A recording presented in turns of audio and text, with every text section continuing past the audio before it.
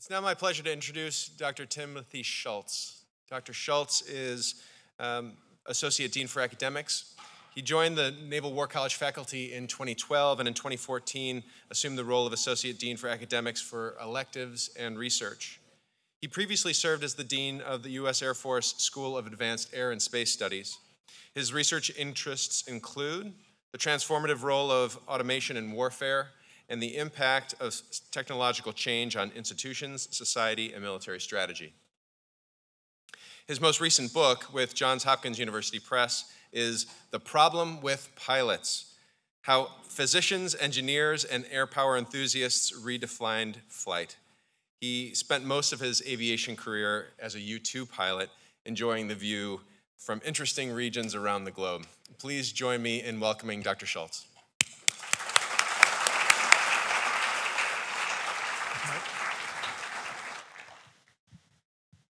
Thank you, Mike.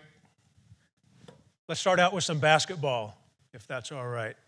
Who was or is the greatest professional basketball player of all time? The GOAT, greatest of all time. I heard Michael Jordan, Bill Russell, and that's it? LeBron? Some Australian guy? Any others?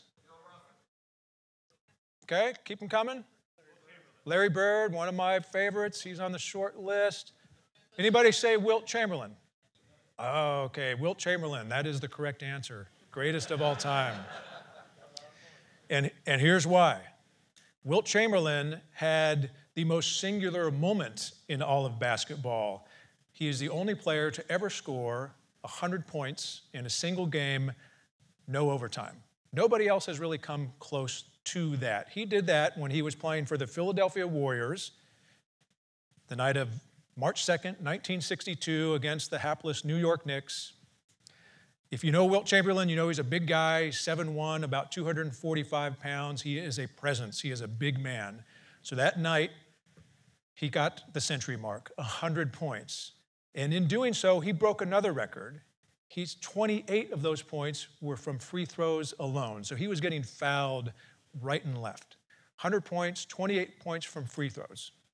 But what's interesting, even more interesting about that game, is that Wilt Chamberlain, for those 28 free throws, he went to the line 32 times and he sunk 28 out of 32.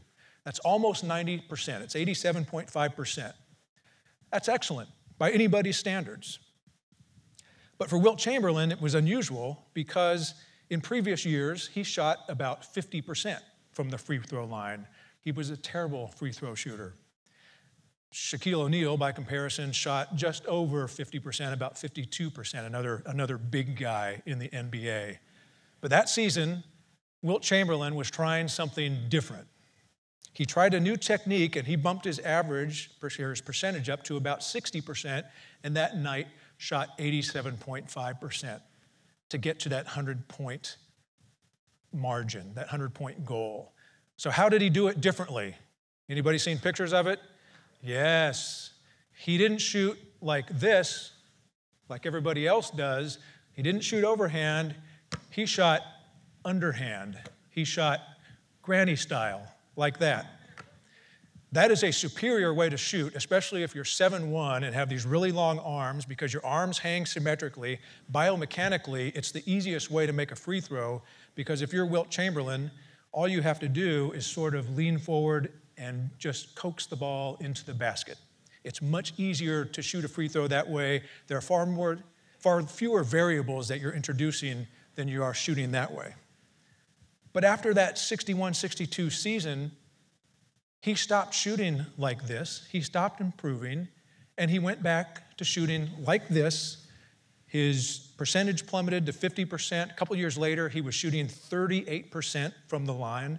That's awful. Any one of us in here could shoot 38% from the free throw line while being stung by bees. It's an easy thing to do. Why did he abandon this approach?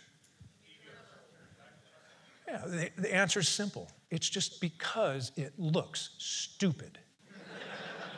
in his own autobiography, he said he stopped because he didn't want to, quote, look like a sissy. So for Wilt Chamberlain, he abandoned a superior technique. And this is important in basketball because in a close game, what the opposing team will do is they'll foul the big man or they'll foul the poor free throw shooter, and that way that person will go to the line, maybe make one of their two shots, and it's sort of a soft turnover. The opposing team gets the ball back and has an opportunity to score 2 or 3 points. If you can improve your free throw percentage, even if it means shooting like this, you disrupt the enemy's strategy. Wilt Chamberlain chose not to do that. He chose vanity over victory. How he looked was more important than winning. Same thing for Shaquille O'Neal. Somebody asked Shaquille O'Neal, why don't you shoot like this? You would be a better free throw shooter. Shaquille O'Neal's answer, he said he would rather shoot 0% like that than ever do this. But why is that? These professional players, all they do is talk about winning and strategy and teamwork, yet they don't pursue a superior strategy or superior technique. They choose not to disrupt the opposing team's strategy. Do you see that in your organization and your institution? This clinging to vanity, this clinging to tradition at your own interests, because you're more concerned with how you look than with the ultimate outcome. That's part of human nature. And you will see it in military history and elsewhere, and you're going to see it a few times today in the next 55 minutes or so. And we might come back to the basketball example.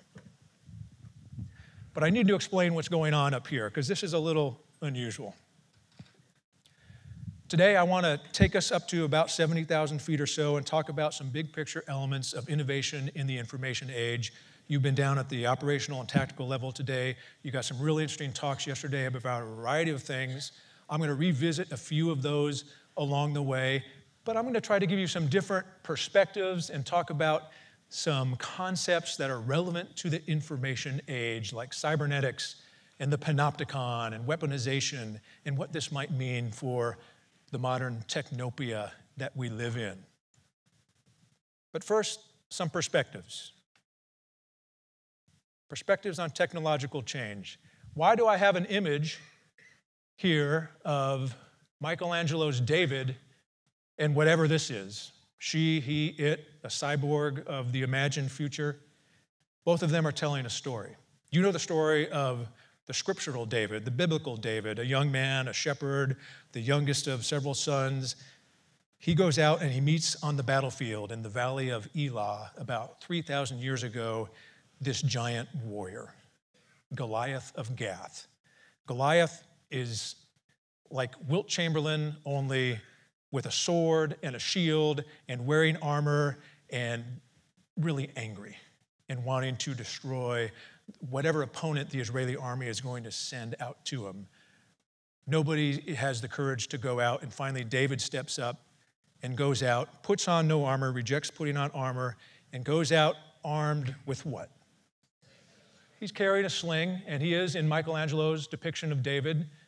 It's hard to see, but in his right hand, he's carrying a stone that he picked up from the riverbed, put in the sling, got within striking range of Goliath, slung the rock at him, and that precision-guided munition hit Goliath right here. Goliath goes down for the count, not dead. David comes up, takes Goliath's own sword, and liberates Goliath's head from Goliath's body. That's the story of David the underdog. Michelangelo is telling that story, but he's adding a lot more to it. He was commissioned in the height of the Renaissance, 1501, at ground zero of the Renaissance, Florence, Italy, the city-state, the Republic of Florence, to carve a statue of David. And this is the genius, the masterpiece that Michelangelo came up with. The proportions are huge. It's 17 feet tall. It weighs about 6 tons. This gives you an idea of the proportions. He started it in 1501. He finished it a little less than just 3 years later. Michelangelo was only 26 years old himself. And he creates this masterpiece. And it's a representation of Florence, not just the biblical David. Florence, the city-state. Florence, the seat of the Renaissance, the seat of power. Look at David's gaze. This is a gaze of defiance, naked defiance, if you will. He reminds me of something that Major General Ryan said yesterday, this notion of the individual edge. A person who has these creative abilities to outwit and outplay and outplan their opponent. That was the David of Scripture, and that was Michelangelo's David. That was the David of Florence of the early 1500s. Look at his expression. He's looking at Goliath. He's looking into the future. He's confident. He's resolute. He's defiant. You can see in his gaze imagination, ingenuity, innovation. This was Michelangelo's man of the future. This was the way to face the future. This was Florence's future. And we can learn something from that, while all the time remembering that David was armed. There's the rock in his right hand, an asymmetric weapon. But this other figure, yesterday Dr. Duncan talked about how humans are getting to the point where we can exceed the limits of our biology. I would add to that, we're getting to the point where we can exceed the limits of our own innate natural cognition. Michelangelo set David free from the stone. Modern technology may set us free from our own biological limitations, our own cognitive limitations. Is this a David or a Goliath of the future?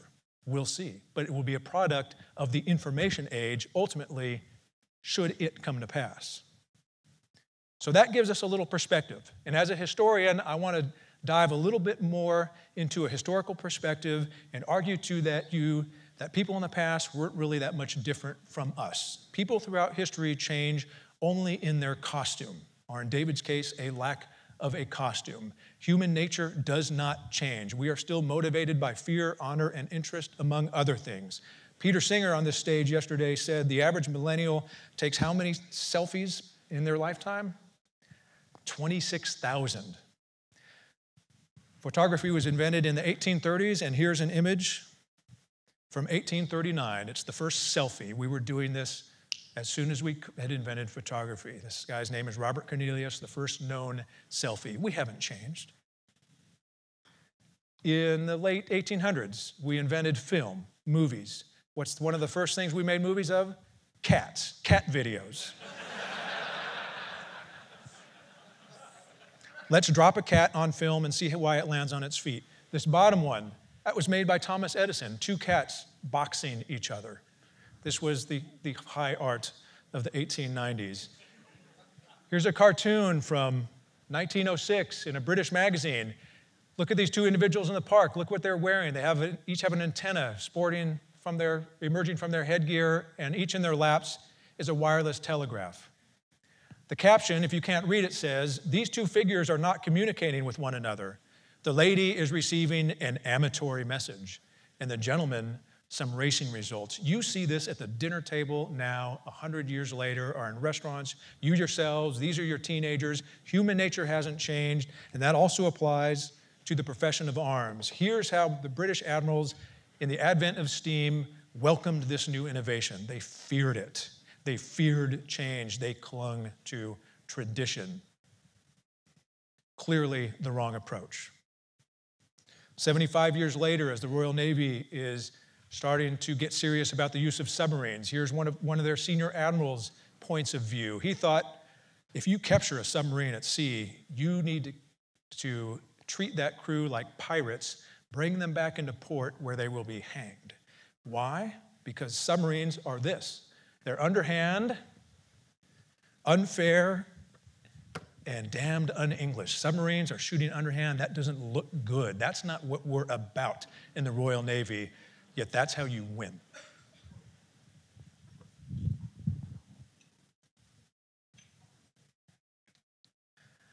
We've been to the future before. You all recognize not this individual, but the imagination of a young boy. Right now, we're in a period of rapid change, a lot of fear, a lot of wonder, a lot of hand-wringing. We've experienced that scale before, even of a greater potency. Consider 1947 and 1957, some of the things that were emerging into our society at that point that were very worrisome or at least game-changing. I'll give you some examples. Breaking the sound barrier in the Bell X-1. 1947, the development of thermonuclear weapons. Here's an image of some people enjoying a nice afternoon poolside at a motel in Las Vegas. Nothing says the status quo has changed more than when you're poolside at your hotel and you gaze out at the horizon and you see a mushroom cloud.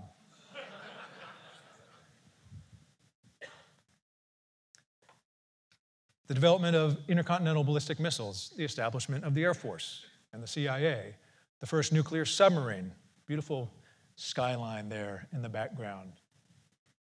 Children practicing duck and cover, the development of the first transistor, they're much smaller now. Sputnik, game changer, 1957. The pill, game changer, 1957. Think of the social second and third order effects that caused. The discovery of the structure of DNA in 1953 by Watson and Crick, initiating the genomics revolution. No mention of this period would be complete, of course, without acknowledging the technologies of Velcro and Tupperware, and of course, the Frisbee. Back then it was called the Pluto platter. This was their salesman, quite possibly the creepiest looking salesman of all time. They didn't get everything right in the 1950s after all. So some perspectives on technological change now in the modern information age. What's different? I'll just argue to you that we're in a period of nonlinear growth, and it's due a lot to this notion of computation and interconnection and globalization and innovation all clashing together and creating new things and new opportunities. Instead of this young man and his imagination, we still have a young man with his imagination, but now he's using technology to see the world differently, to capture his imagination differently in the information age. You all know about Moore's Law. It was mentioned multiple times yesterday. I'm just going to point out that this curve really started to bend in around 2007. I'll get back into why that is later. And Moore's Law was probably starting, like most exponential curves, to level off a little bit. We'll see what happens in that regard.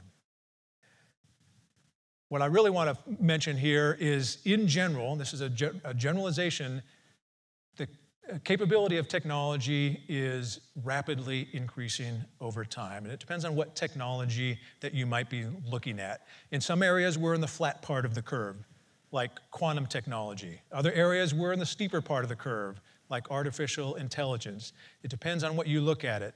But as we all live in the present and stand on this curve and look this way, because we can only look into the past, it looks flat. We can't look around and see how quickly it's going to get steeper. Because after all, we can only walk backward into the future and just make guesses, educated guesses about what it might be like. But this is a strategic conundrum for us. How do we get to where the technology is going? How do we figure that out first? This hockey stick-shaped curve gets steep in a hurry. Thomas Friedman points out in his book, his recent book that the Admiral mentioned yesterday, Thank You for Being Late, that this hockey stick shape reminds him of what the great Gretzky said, one of the greatest hockey players ever. Gretzky said, I was successful because I didn't skate to where the puck was at, I skated to where the puck was going. Do your institutions do that? Do you do that? Does our doctrine do that? At best, our institutions and doctrines skate to where the puck is at or where the puck was quite a long time ago. They're not very adaptable. How do we skate to where the puck is going? And by the way, how do we bend the curve for humans? Human capability doesn't really change over time. I very generously gave it an upward slope here, but anybody in this crowd who has a Twitter feed or a teenager would argue, no, that's probably a slightly descending line in terms of human capability. later on, I'll talk about how we are trying to bend the curve in the information age.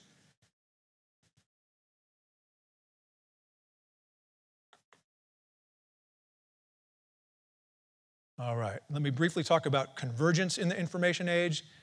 Dr. Duncan mentioned most of these ideas earlier. I'll touch on a couple of them briefly, namely precision warfare. Here's a Hellfire missile on the wing of a Predator aircraft. This is a coming together of the revolution in precision-guided weapons and the information age, and also the media age, because the media reports on the outcome of these precision strikes, collateral damage, things of that nature. Recently in the news, they're talking about a variant of the Hellfire missile that doesn't have an explosive warhead. Instead, the warhead has been changed to 6 blades that pop out, and that way you can hit an individual without causing a lot of explosive collateral damage. This is the Ninja bomb or the Ginsu bomb. It's basically like a flying anvil with machetes sticking out of it, and you can cause significant damage, but not excessive collateral damage. Here's somebody's car who had a sunroof recently installed, probably by something like this, with minimal collateral damage. We see convergence in the age of robotics. ISIS using drones in a very clever way, particularly in Mosul. We see convergence in the Internet of Things, more on that in a bit. We see convergence with bioengineering in the information age. This is a digital biological converter, so you can print out biological samples or enzymes or synthetic cells. Dr. Duncan talked about that yesterday as well. We see a convergence of the information age and nanotechnology and how that's going to help computation and communication. We see a convergence with quantum computing, still in the flat part of the curve. I'll get into quantum computing a little bit later as well. But those are just some ideas, some things that are underwritten by the information age and converge with the information age. And to help understand innovation in the information age, I want to spend just a moment on cybernetics.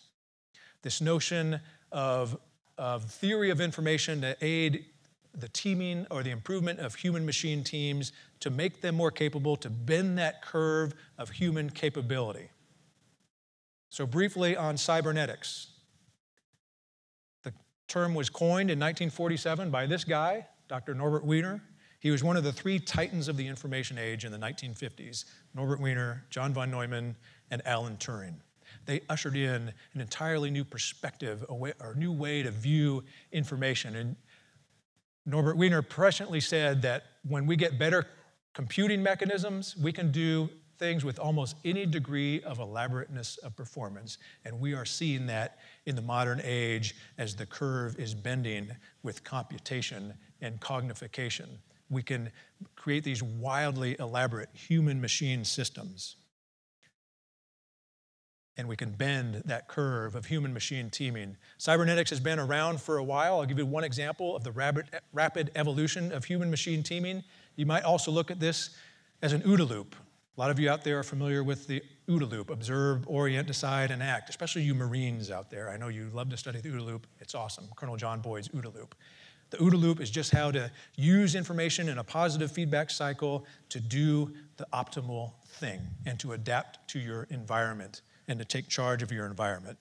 We see that in aviation, this development of human-machine teaming so humans can start flying at night and in the weather. They couldn't do it before this was invented, this artificial horizon that let you detect where you were in relation to the horizon of the Earth and help you avoid spatial disorientation. The first all-blind flight was flown by Lieutenant James Doolittle in 1929 using this very attitude indicator. It revolutionized the way that we see aviation. A few years later, 1933, this is a fully operational autopilot. It was called the first robo-pilot by the New York Times because it helped a test pilot named Wiley Post fly around the world in just 7 days. He had to sleep half of that time, or a third of that time, and this autopilot flew the aircraft for him during those longer legs. In 1933, this is human-machine teaming in a cybernetic information exchange feedback cycle. We see this with the Norden bomb sight in World War II. The pilots aren't flying the airplane anymore.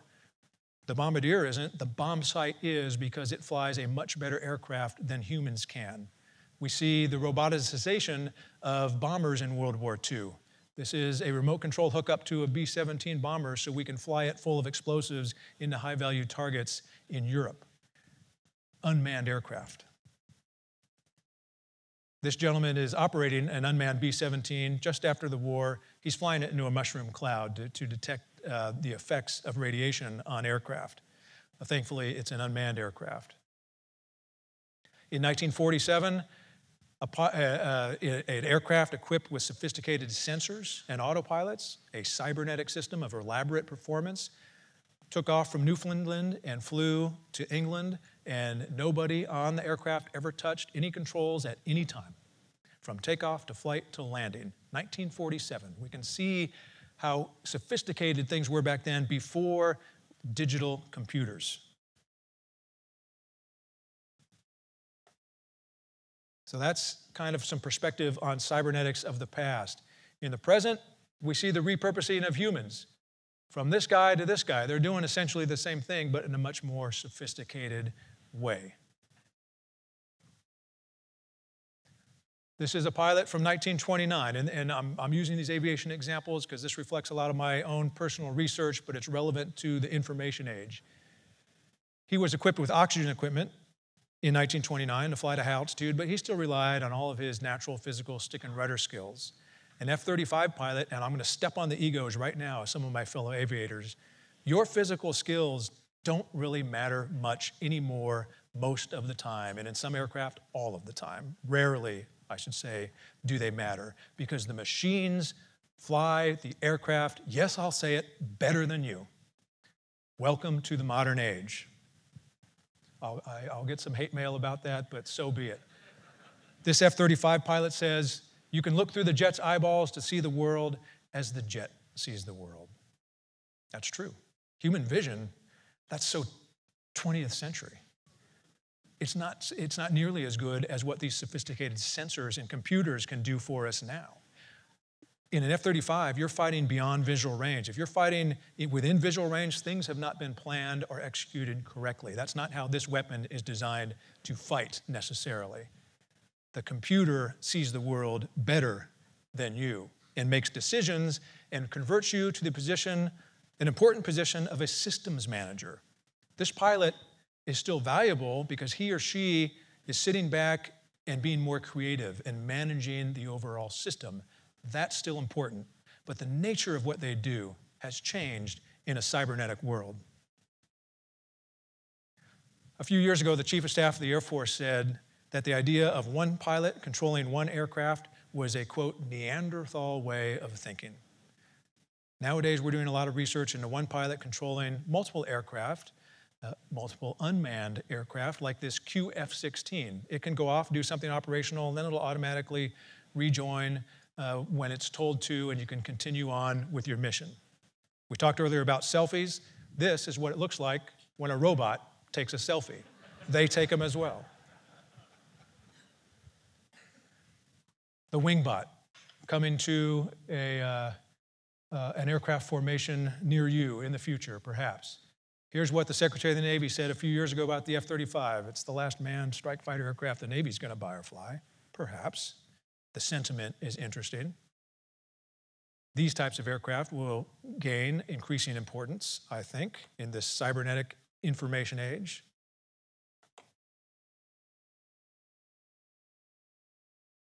So in terms of this new human-machine teaming that lets humans do different things, let's look at the development of cyborgs.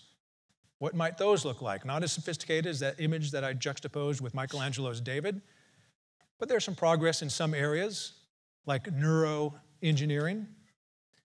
DARPA put in $65 million recently into the ability to connect the human brain to the digital architecture, ideally to do it wirelessly.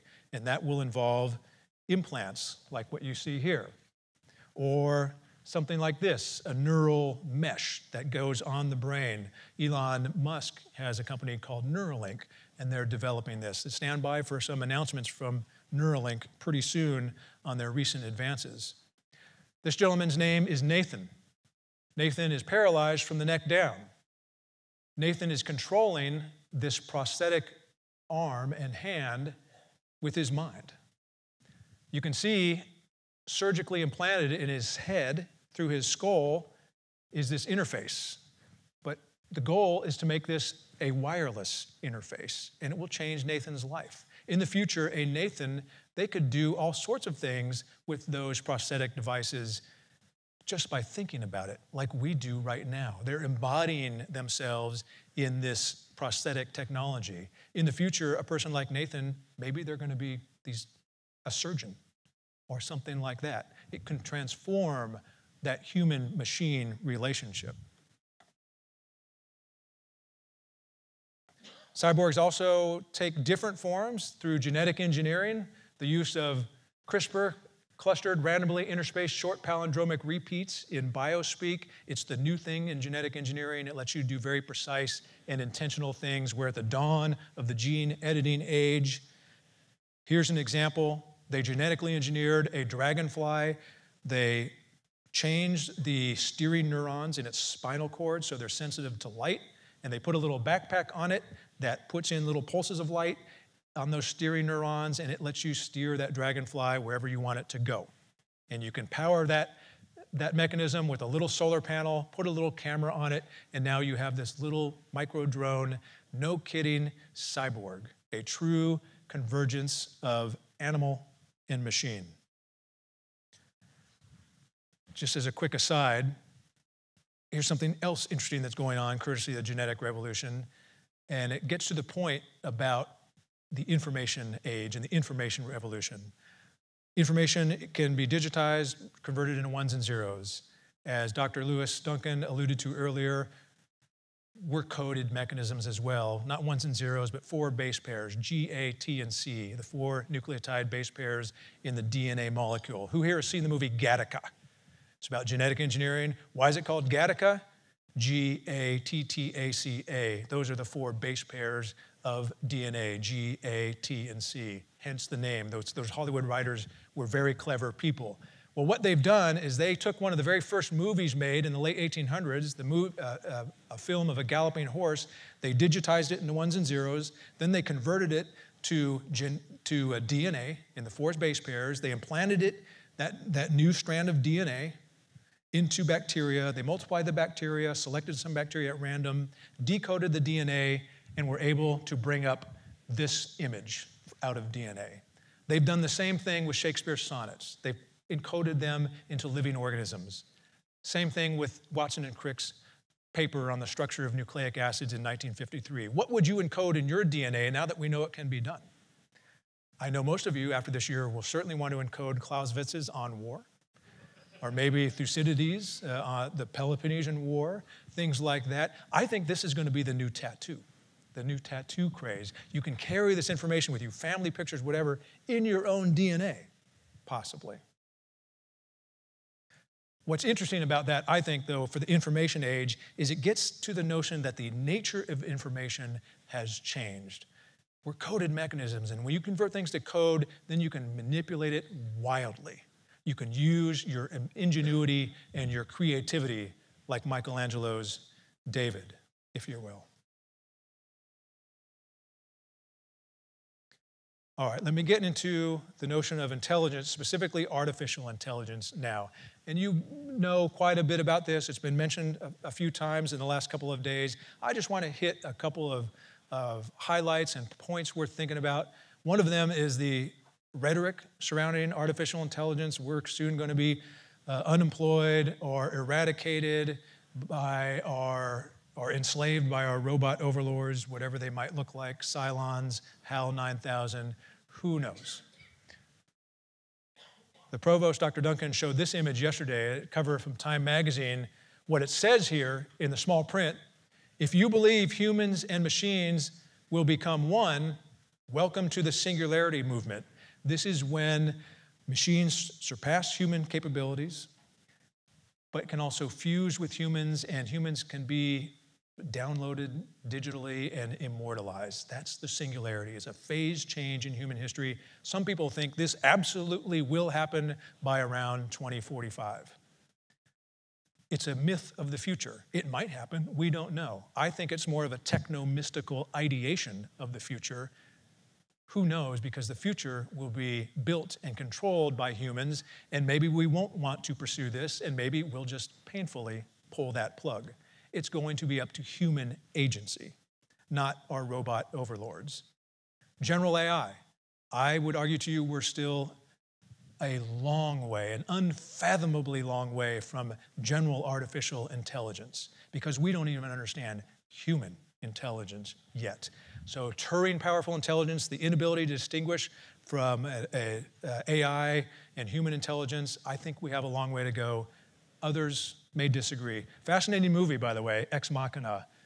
Profound insights on artificial intelligence. Warning, it is rated R for a reason, but the writing is extremely clever. So here's some of the reality of AI that most people can agree on. One of them is that every time we think we're achieving true artificial intelligence, it turns out that no, it's just really good computation and it's not even close to general artificial intelligence. When IBM computers, Big Blue, beat Garry Kasparov, the world chess champion, in 1997, people thought, oh, it's the end of the species. The computer overlords are now here. 22 years later, we're still doing okay. More on Garry Kasparov later. Self-driving cars, that's a form of narrow AI. Kasparov was beaten by a form of narrow AI. It's sophisticated computation, but what we really mean by artificial intelligence, we're still pursuing that. It's still out there in terms of general artificial intelligence. Some trends in AI.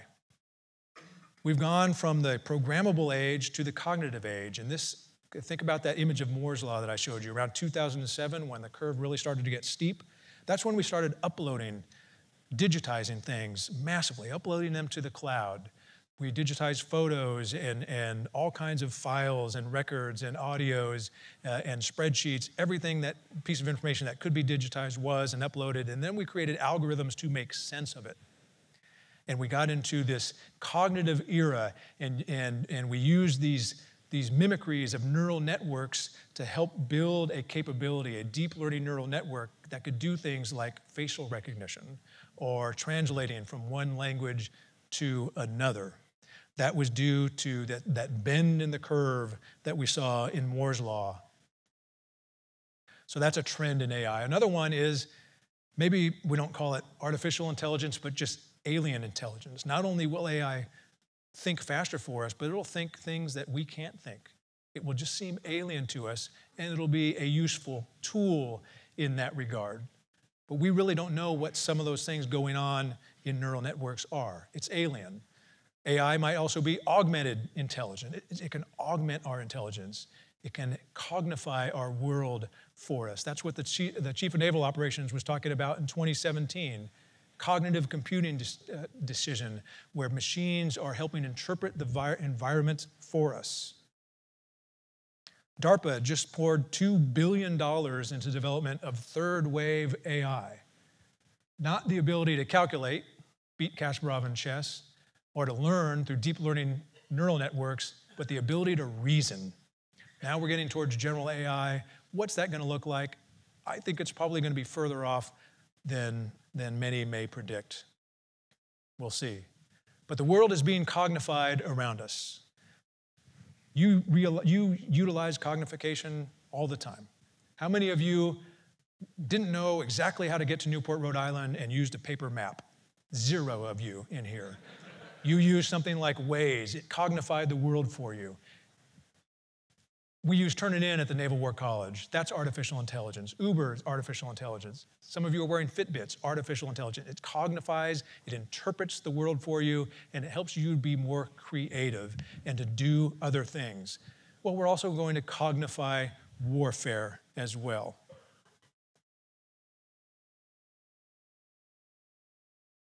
And we will be aided in that by artificial intelligence. Artificial intelligence is also playing the role in the information age of a panopticon effect. Panopticon means just to see everything, pan, all or everything optics, panopticon, where you can see constantly and recognize immediately, according to a famous French philosopher named Michel Foucault. That's what a panopticon does, and it gives us the capabilities of Big Brother and Big Other.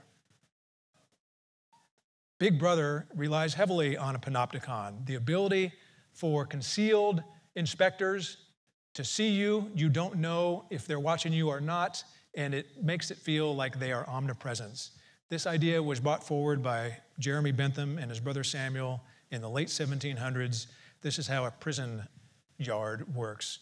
You don't know if there's a guard in the tower because the tower has tinted windows, but you have to assume a guard is there, and that absolutely shapes your behavior. It's a panopticon-like effect, and it is pervasive, and some might argue pernicious, and it's widespread. Even Tolkien appreciated that. There was a panopticon in Middle-earth. Sauron in Middle-earth, he could see everything. You couldn't hide anything from him. And what would Tolkien think of his modern beloved London? This is a panopticon in London, especially if it can do facial recognition. You don't know if it's looking at you, identifying you or not. You see this panopticon effect, and here are some facial recognition cameras for sale, by the way, somewhere in Asia. You see these panopticons set up in, anybody know where this is at? It's Tiananmen Square. Perfect place for the Chinese government to erect some panopticons to exert control over society. We also see an exertion of control over society through a different type of panopticon. You can wear them.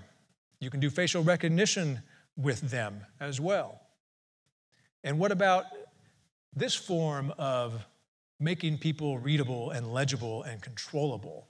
This notion of a social scoring mechanism, because everything they do that's digital, that's online, that's with their phone or whatever, it's available to the government. It can be seen and rendered by the government, and it can identify you, whether you want to be identified or not. That is a panopticon-like effect. Of course, it's not just in China. You see these things everywhere. New York City, it kind of looks like a porta potty on a porta panopticon, if you will. You don't know if a cop is up there or not, but it's going to shape your behavior, won't it? It absolutely will, whether or not somebody's sitting in there. That is a modern-day panopticon. And it's being used big time in the digital world. This is Big Other. It's a term used by Shoshana Zuboff in her book, The Age of Surveillance Capitalism. Big Other is pervasive. This is a rendition of the Internet of Things. You are a thing in the Internet of Things. And the Internet of Things knows a lot about you. The TV that hears you, the house that knows you, the book that can read you. Some of you may have a Nest thermostat hooked up in your home and hooked to several different apps. And these things are pretty sophisticated. Connected to different apps, they can communicate with your refrigerator, with your car, with your watch, with your oven, with your doorbell. These things establish a pattern of life for you. It interprets what you do. It perceives what you do. And we think establishing patterns of life, that's something that a predator drone does over a village. This establishes a pattern of life in your own home that can be exploited for commercial reasons by others. It is a panopticon hanging on your wall. I think they should redesign it and make it look like what it really is. The HAL 9000 computer, because HAL 9000 knows what's best for you. Humor is good when it's based in truth. Your phone told your Fitbit, told your Nest thermostat, that told your Sonos, that told me that you owe your wife an apology. 2 dozen red roses are only $29.99 for a limited time. Welcome to the panopticon of your own home. Brought to you by the information age. And now your panopticon can stare outside of your home. If you have one of those Ring doorbell camera things, it can see the neighborhood, and various police forces in a growing number of cities are asking for permission to access your Ring doorbell so you can create a sort of a panopticon in your neighborhood. It makes you more secure, right? Who wouldn't want to be more secure? This is how they measured pilots in 1947 to fit them better with helmets, part of that human-machine integration. They're just measuring the morphology of this pilot on the cover of Life magazine, the measurement for future flight. That's one way to measure humans, but now we can do it in a more sophisticated way, thanks to the information age, thanks to the fact that we can be digitized. Here's something that Eric Schmidt, the CEO of Google, said almost a decade ago. You give us more information about you, about your friends, and we can improve the quality of our searches. We don't need you to type at all. We know where you are. We know where you've been. We can more or less know what you're thinking about. And we can also get you to think about what we want you to think about. We might be able to shape your perceptions. Peter Singer was talking about that a lot yesterday. That is a type of panopticon in the information age that Jeremy Bentham could never have imagined. And in the modern age, we can be rendered differently. We can be atomized into ones and zeros, and that information can be used to help or hinder us. We can be profiled. We are digitally stopped and frisked all of the time, sometimes by the mechanisms in our own homes. Welcome to the information age. Welcome to the concept of the panopticon. All right, now how do we weaponize this stuff? Weaponizing the information age takes a lot of different forms. I'll just talk about 3 of them. Big data, this notion of algorithmic warfare. How do you cognify war? And this is a really interesting quote by Bob Work. Actionable intelligence and insights at speed. We can cognify warfare. We can have advanced algorithms giving us not just this condensed intelligence, but insights at machine speeds. Not at human speeds. Insights much faster because we need that to be competitive. Peter Thiel, one of the royal members of Silicon Valley, he's already saying that, well, AI, narrow AI is what he's talking about, focused AI, specific AI, it's already pervasive in military technology. I think everybody gets that now, and it's just going to become more pervasive. And he did this as part of a significant criticism of Google for backing out of Project Maven and the cognification of war and algorithmic warfare, yet they're helping the Chinese government do things that we find a little reprehensible. In the weaponization of the information age, the old legacy devices, satellites orbiting overhead, our beloved U-2s, which still flying overhead, those are important legacy sources of highly classified information. But now we have so much more information in the dataverse, in the technium. Are we going to learn how to use it? Are we going to break down those stovepipes in the intelligence community to use that correctly and to use that to gain greater insights at greater speed? How are we going to weaponize big data? Are we serious about that yet? The kill web is a weaponization of the information age. We have this elaborate interconnection between airborne platforms and people on the ground and tactical operations centers and ground systems and centers in different continents, all talking to each other to create effects on the ground at machine speeds, at as fast as the kill chain and the kill web can go. It's all connected by these tendrils of ones and zeros of information flying around to create the greatest effects in the quickest possible amount of time.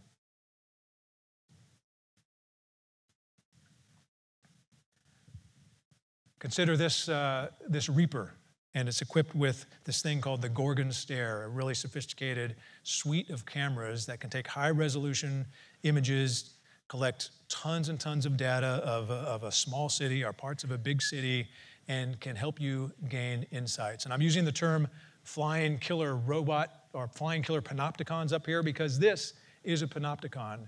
You don't know if it's there or not. You don't know if it's looking at you, but you have to assume that's the case if you're one of our adversaries, and that shapes their behavior, of course. And I'm mocking people who call these things flying killer robots. MQ-1s and MQ-9s, Predators and Reapers, they're as far away from a robot as you can get because they still have sophisticated levels of human control. Nevertheless, what they are carrying under their wings and under their nose is highly digitized. It's persistent. It can render things and people on the ground legible.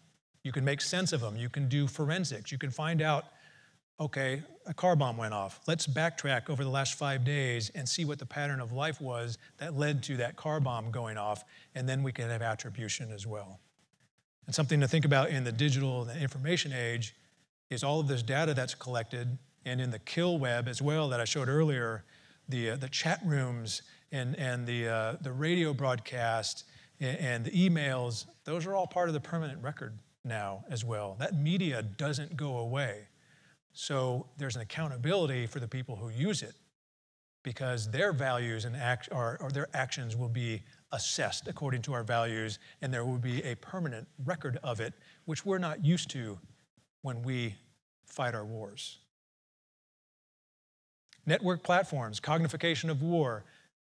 Current fleet good, adding more platforms better, more capable platforms even better, but you got to network them to bend that curve. You got to get them talking to each other at machine speeds. That's weaponization in the information age. Earlier on this stage in the previous panel, Dick Kroll mentioned the term desinformatsaya. That's a term from the Stalin era, the Russian for disinformation. The Russians have been practicing this, perfecting it for quite some time. And it's the notion, this notion of disinformation, that you can challenge the very nature of truth. You can get people to the point of wondering what truth is. Is there such a thing? And if it exists, how can I know it? And if people are starting to ask themselves that question, they're more easy to manipulate in a disinformation environment, and it has sometimes more force, more power than our traditional legacy weapons, especially when you can weaponize the narrative with deep learning neural networks and AI, and you can do these deep fakes, and it matters a lot when nuclear weapons may be involved. You're familiar with Putin recently saying, whoever becomes the leader in this sphere of AI will become the ruler of the world. Vlad's not saying he wants to become the ruler of the world, but whoever becomes the leader, they're going to be the ruler of the world. And I looked at this and I thought, wait a minute.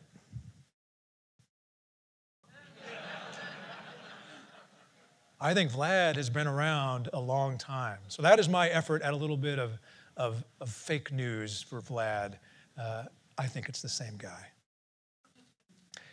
I love Peter Singer's talk about like war yesterday. I'm not going to dwell on that, but he's getting a lot into this sort of soft weaponization of the information environment. How do we do that more in terms of our military institutions? That's going to be up to your creative thinking and how we weaponize the information age.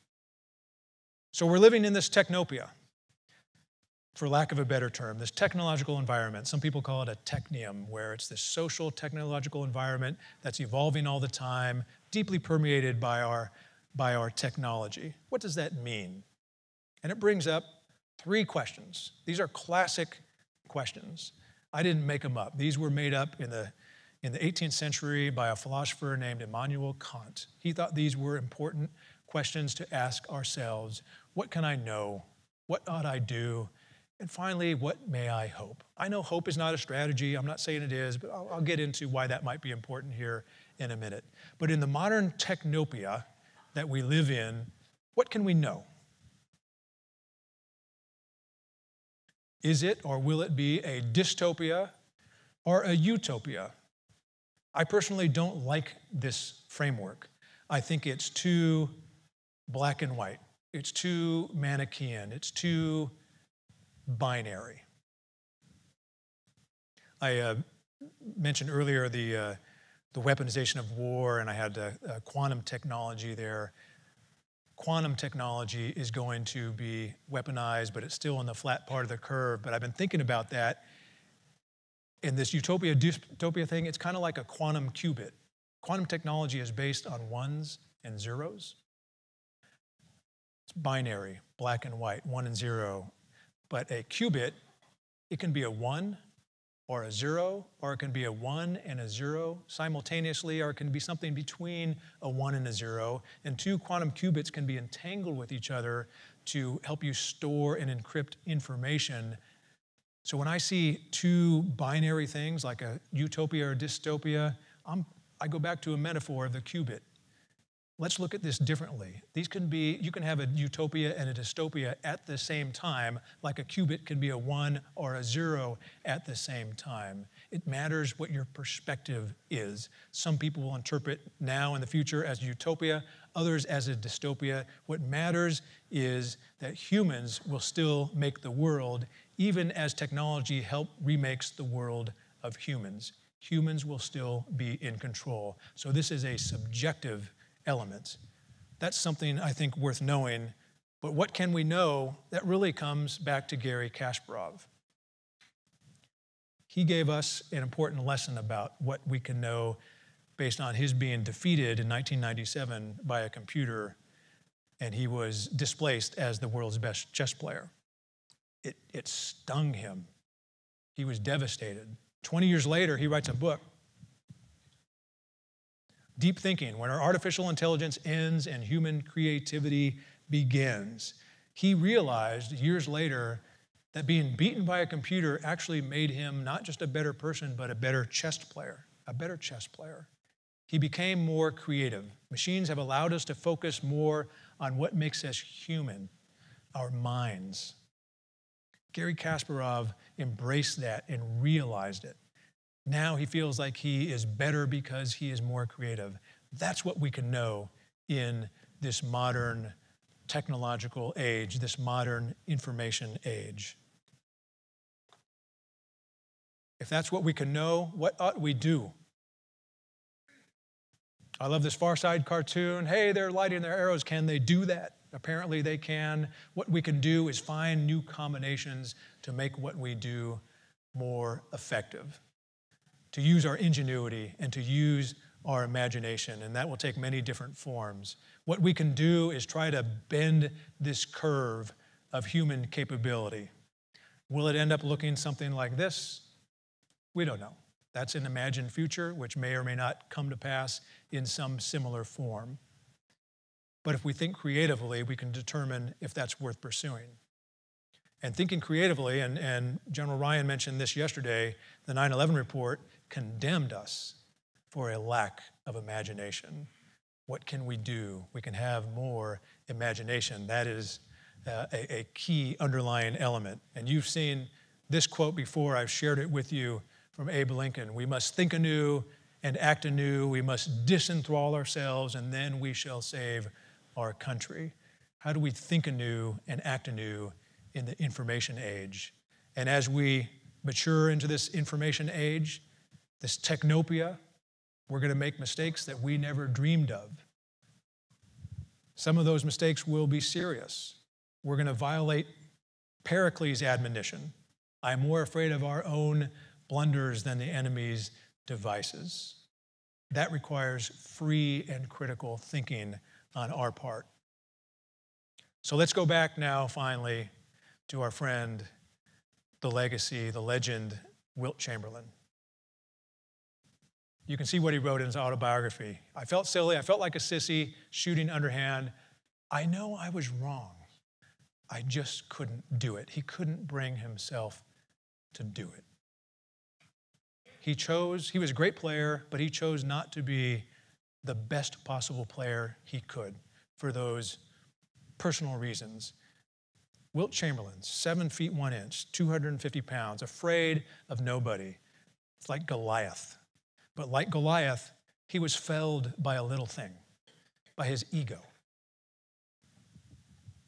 A dramatic impact on his capabilities. So now, what should I hope? Kant's third question. What should we hope about the future?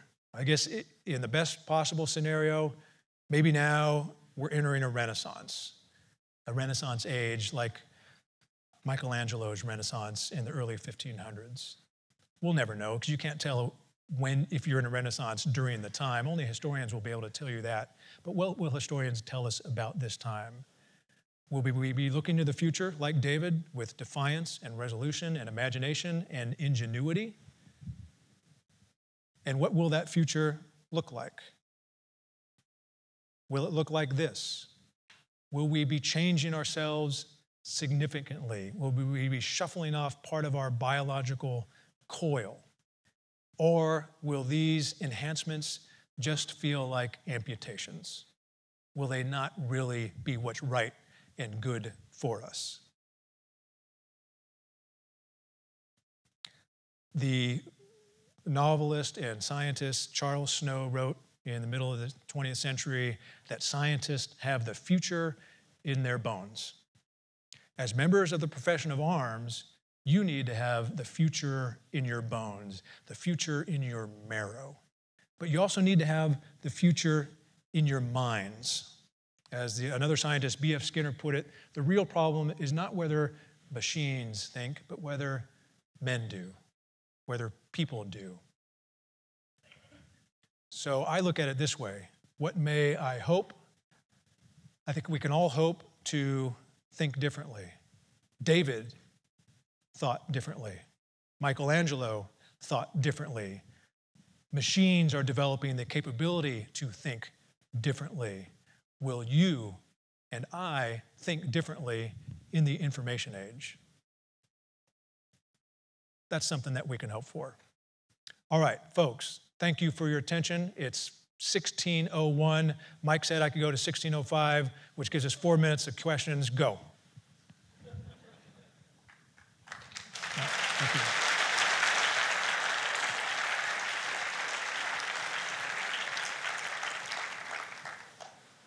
Quick questions. Over to you. And you all have been asking excellent questions the last couple of days. I've really been impressed. And so now you're coming to a dead stop, aren't you? Oh, go ahead. We still got 3 more minutes.